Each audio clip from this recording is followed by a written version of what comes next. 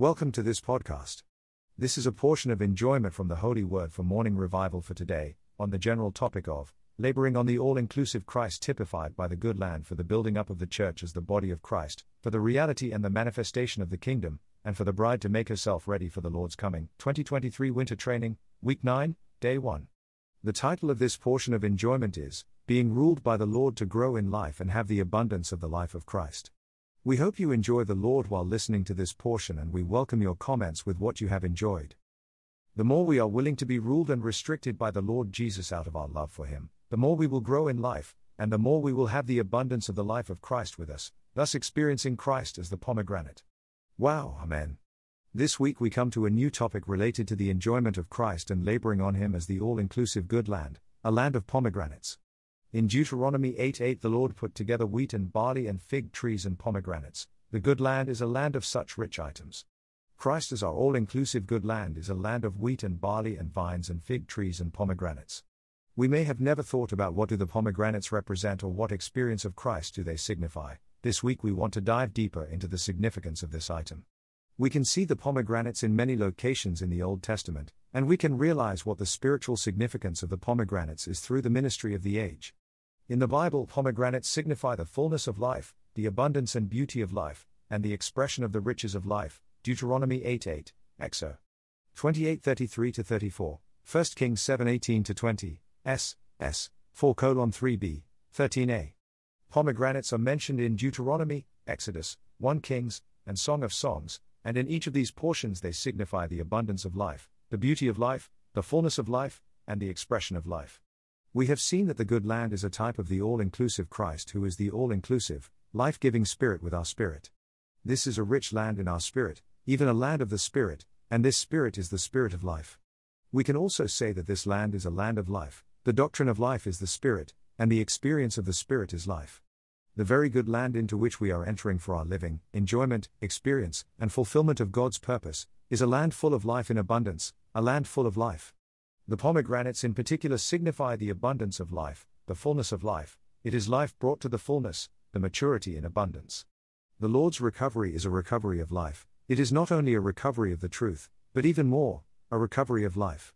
The truth is always for life, the truth is the base, but we do not stop with the truth. We go on to enjoy Christ as life based on the truth we are constituted with. The Lord wants to deliver us from mere doctrines and doctrinal understanding of God's Word and bring us into the enjoyment of Himself as life together with all the saints.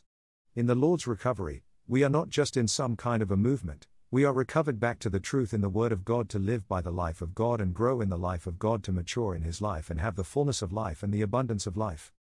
Experience and enjoy Christ to have the abundance of the life of Christ and bear the beauty of Christ. When you look at a pomegranate you immediately realize the abundance and beauty of life.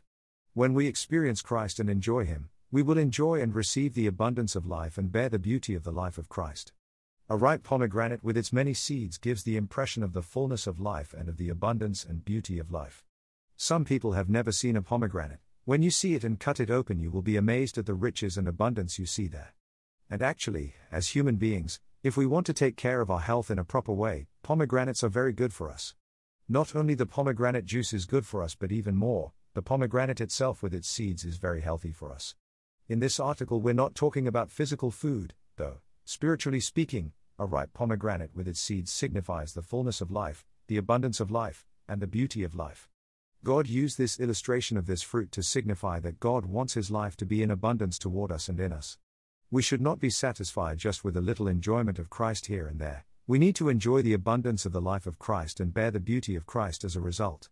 If we experience and enjoy Christ as the wheat, barley, the vine, and the fig tree, the abundance of the life of Christ will be with us, and the beauty of Christ will be about us. This is the experience of Christ as the pomegranate. May we go on with the Lord and enjoy Him more until we are mature in life and have the abundance of life, even have the beauty of the life of Christ about us. It is not sufficient for us to enjoy Christ just a little here and there. We do not discard the enjoyment of Christ day by day, but we need to advance in our enjoyment and experience Christ until we have the abundance of life. We want to be saturated with Christ as life. Christ came not only so that we may have life but may have it abundantly, John 10:10. We want to be filled with Him and partake of His riches in full so that we may be overflowing with His divine life to others also. The Lord wants to return and marry His bride, but for this to happen, There has to be maturity in life, for the Lord will not marry an immature church. Ephesians 4:13 needs to be fulfilled. We need to arrive at a full-grown man, at the measure of the stature of the fullness of Christ. We all need to arrive at the oneness of the faith and the full knowledge of the Son of God, at a full-grown man, at the measure of the stature of the fullness of Christ. We all need to be filled with life, have the abundance of the life of Christ, and overflow with life, being mature in life. We need to go on with the Lord all the way to maturity. Only our maturation in life can satisfy the Lord, for when we are mature in the Lord, having the abundance of the life of Christ, we will be part of the bride, the prepared bride that is fully mature to match our bridegroom. May we go on with the Lord day by day, enjoying His life and having the abundance of the life of Christ. We need to daily enjoy Christ as the resurrected one and by the power of His resurrection live the life of Jesus on earth to manifest the beauty and the abundance of life to others. When others touch us, they will sense the loveliness and attractiveness of Christ, and there will be an abundance of life that will be imparted to them. May we enjoy the Lord even in the midst of pressure, persecution, trouble, and conflict, and may we have the abundance of the life of Christ to overflow this life to others also. Lord Jesus, we want to enjoy and experience You day by day until have the abundance of life and the beauty of life. Amen. Lord Jesus, fill us with Yourself today. We want to enjoy the resurrected Christ and by the power of Your resurrection life the life of Jesus on earth, having the sweetness and satisfaction of Christ within us. Amen. Lord, take us on to maturity and fill us with Your life until we are mature in Your life and we have the abundance of the life of Christ. May there be the loveliness and attractiveness of Christ about us, and may there be an abundance of life being imparted into others. May we all arrive at the oneness of the faith and of the full knowledge of the Son of God, at a full-grown man, at the measure of the stature of the fullness of Christ. Amen. Lord, may we all be enjoying the abundance of the life of Christ and pursue arriving to maturity so that we may be prepared to be Your bride for You to return. Grow in life unto maturity by being ruled and restricted by the Lord Jesus out of our love for Him. On one hand, we need to enjoy and experience Christ as the reality of the land of pomegranates. On the other hand, by enjoying Him as such a one, we become pomegranates.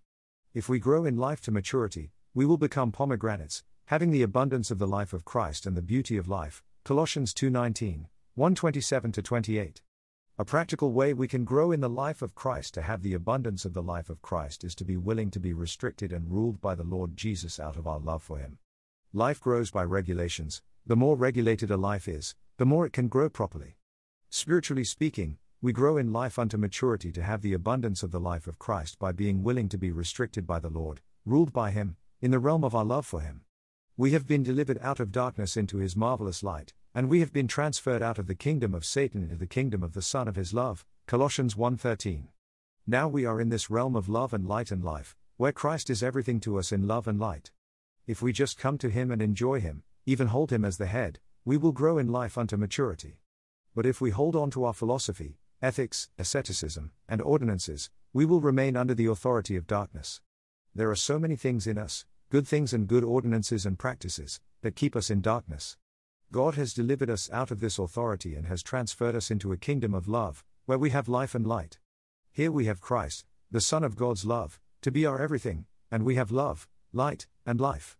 It's not easy to explain doctrinally what happens when we love the Lord, but it is easy to testify of our experience of loving Him. When we see how lovable and loving the Lord Jesus is, we begin to love Him, and we realize how sweet He is. We enter into this realm of loving the Lord, and this love is mutual, for we love Him and He loves us. He's the object of our love and we are the objects of the divine love. As we love the Lord and enjoy Him in this way, we are spontaneously under a certain control or ruling. We are no longer free to do whatever we want to do. We used to be free to go wherever we wanted and do whatever we wanted to do, but when we started to love the Lord Jesus, we were limited and restricted. When we say, Lord Jesus, I love You, we lose a lot of our freedom, for we are no longer free to do what we want to do. We now want to live to Him and to please Him. There's no rule or regulation about it, we simply are willing to be ruled and restricted by Him because of our love for Him. Before, we used to be involved in worldly entertainment without any sense of inward restriction. Now, we desire to love the Lord and be with Him, and worldly entertainment is no longer attractive to us. We used to mistreat people and get a lot of things for ourselves. Now, because we love the Lord, we love others and want to minister Christ to them as the real riches.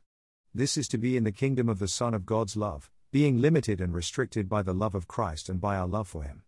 As those who love the Lord Jesus, we are now under His rule. His love and our love for Him is a restriction for us, and as we remain under this rule and restriction, We grow in life unto maturity to have the abundance of the life of Christ. The Lord rules and reigns in us not in a harsh way but in a very pleasant way. He loves us and He constrains us with His love. Because of the pleasantness of the Lord's rule in us, we don't speak vain words or think thoughts that displease Him. We are ruled and restricted to the uttermost in the sweetness of the Lord's love. How wonderful it is to be here, ruled by the Lord's love and growing in life unto maturity to have the abundance of the life of Christ. We love the Lord and we want to live to Him. We no longer want to live to ourselves but to Him who loved us and gave Himself up for us. 2 Corinthians 5:14-15. We want to live by Christ, not by anything else. As we walk and live with the Lord in this way, we realize that sometimes we still live under some form of control established by the self, a control set up and carried out by the self, and therefore we are in darkness.